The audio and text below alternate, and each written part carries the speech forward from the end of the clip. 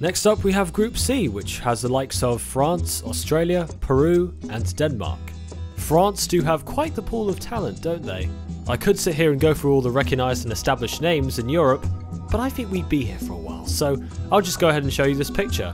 I'll tell you now, I could probably recognise every single one of those players and the teams which they play for, with more included being missed out in that particular game of course. The European runners-up didn't quite pass their qualifying round with flying colours, as their defence looked a bit shaky at times. They also lost to Sweden on the final game, with Lloris making a costly error to lose them the game. Given France's plethora of talent in their squad, I expect them to make a strong World Cup run this year, and so I am going to predict them to finish first in this group fairly comfortably, although they will be presented with a few challenges of course. The Socceroos Australia will be looking to make this a memorable World Cup. Their best ever finish to a World Cup was in 2006 in Germany, where they finished in the last 16 knockout stages. They also have a few players from the most recognised leagues in Europe. Matthew Ryan of Brighton has had an impressive season at Brighton, playing all 38 games in the league and keeping 10 clean sheets for the Seagulls. Mile Jedinak has taken Aston Villa to a playoff final for a place in the Premier League. He's made 75 caps and scored 18 goals and is currently the captain for the Aussies. Aaron Moy has also had a good season at Huddersfield in the Premier League, guiding them to safety. Matthew Leckie has had a decent season with Hertha Berlin in the Bundesliga. He's made 51 caps and scored 6 goals for the Aussies as well. Tim Cahill will once again be their most influential player. He has made over 100 caps and he scored 50 goals in international level. At 38 years old, he'll definitely be looking to score at a 4th World Cup in his time, and he'll probably be their key player in this campaign once again. Overall, the Aussies have a decent chance of qualifying in this group for the last 16 once again, although despite their best efforts, I am going to predict them to come in 4th, as I think they are slightly unpredictable but will offer high entertainment value for sure. Peru finished just above Chile in the South American qualifiers. They went through 5th just by goal difference with +1 compared to Chile's -1. They'll look to put on a strong campaign, wanting to match their South American rivals Brazil, Argentina, Uruguay and Colombia. In terms of recognisable players, at least from my perspective, Andre Carrillo has played 28 games for Watford this season, although only finding the net once and 2 assists to his name. The former Schalke player Jefferson Farfan will look to be Peru's key player this campaign. Even at 33, he scored key goals that ensured Peru's qualification. He's also scored 10 goals and assisted 6 times in his recent season, playing 22 games for Loco Moscow. In the qualifiers, they were pretty solid going forward though, scoring 27 times. Only, I think, 3, maybe 4 teams scored more times than they did in that group. So I will predict them to finish 3rd ahead of Australia, simply because I think they will put in some strong performances and they'll be highly motivated to try and match their South American rivals. So I think I will give them the edge for 3rd, but not to go any further than the group stage this World Cup. Denmark have only been getting better in recent years. They now have a plethora of recognised players in the top leagues, such as Kasper Schmeichel and Jonas Lossel in goal. In the defence, Andreas Christensen of Chelsea, Janka of Huddersfield.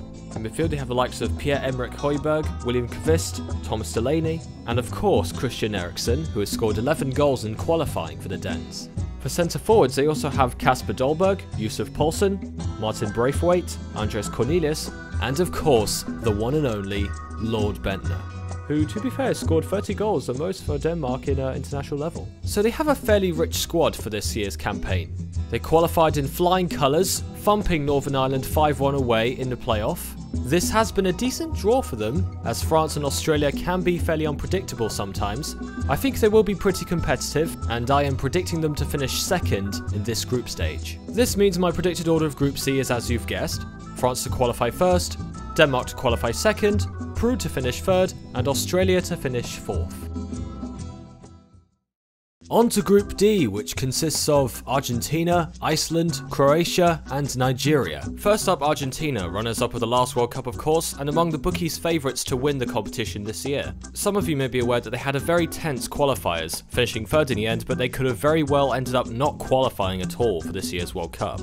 With a few rows going on in their team, including Messi being banned for a couple games, they had a rough qualifying round, and it remains to be seen whether they can incorporate their star-studded squad into a fully working machine, well balanced, you know, offensive and defensive. Their team is about as star-studded as you can get. Messi, Aguero, Higuain, Dybala, Icardi, Di Maria. the list goes on. Elsewhere they have some very established options in midfield and defence, including Ever Banega, Lucas Biglia, Gio Lo Celso, Manuel Lanzini, Sergio Romero, Federico Fazio, Marcos Rojo, etc. Their squad has only gotten better in my opinion, and if they can choose their best team with the best chemistry, I think they could potentially go all the way as well. It will be a close group, but I am going Argentina to finish first in the group, despite fierce competition from the likes of Croatia, Iceland and Nigeria.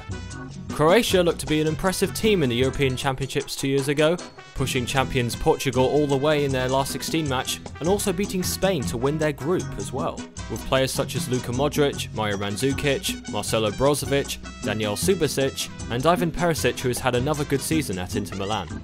They will be very competitive once again in this World Cup, but I will predict them to finish second in this group. And despite their clear quality, I'm not sure if it's on that same level as the bookies' favourites this year. Iceland had a very good qualification for this year's World Cup. They finished first and kept 4 clean sheets out of 5, including one against Croatia. Their whole team looks to be intact since the last European Championships, with the likes of Ragnar Sigurdsson, Gylfi Sigurdsson and Hal Dawson all keeping their places. Despite a bit of a rocky group stage in the last championships, they looked pretty solid against England, although that's not really saying much, is it? But I expect them to be very competitive in this group as well. Like Croatia, I think they will fight really hard, but I'm going to predict them to finish third in this group, although I think they will have a decent group stage. Nigeria finished a comfortable first in their qualifying group, amongst the likes of Algeria and Cameroon. They also have a few key players of note here. John Obi Mikel, of course, the Wall of Africa, as he's called. Wilfred Ndidi, who has been getting regular game time at Leicester this season and has been pretty good for them. Victor Moses of Chelsea, right wing back. He's got into the FA Cup final, they finished 5th. So not the best seasons of Chelsea, but Victor Moses would definitely be one of their key players. Alex Iwobi of Arsenal. Arsenal have had a decent season, and Iwobi also could be a decent option for them. Ahmed Musa of CSKA Moscow looks to be a decent player, as well as Kelechi Iheanacho for Leicester as well. So they have a few decent players to look out for here and there, but will they get shaken up easily at this year's World Cup, and in particular with such a fierce group? I am going to predict Nigeria to finish 4th in this year's World Cup group. With its competitiveness and the quality difference between the clubs, I do think Nigeria will unfortunately cut the short straw in this year's group stage.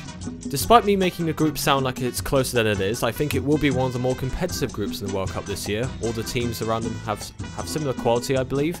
But I think the teams will finish in the group stage in this particular order. Argentina to finish 1st, Croatia to finish 2nd, Iceland to finish 3rd, and Nigeria to finish 4th.